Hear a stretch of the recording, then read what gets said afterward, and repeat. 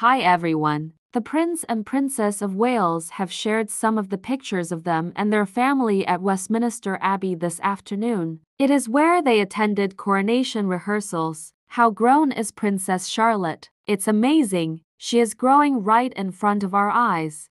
She is a little lady now. Both her and Mum Catherine wore floral dresses today. There is the Prince of Wales with his two sons, Prince George and Prince Louis. Prince George looks grown too. He looks a little different from the last time we saw him and his father at Villa Park during Easter weekend. Maybe it's the new haircut. As they leave Westminster Abbey, you can see Prince Louis sitting next to his father. We have a glimpse of the Princess of Wales in this picture. Like I said earlier, she had a floral dress on today. She and Princess Charlotte still loving the spring weather.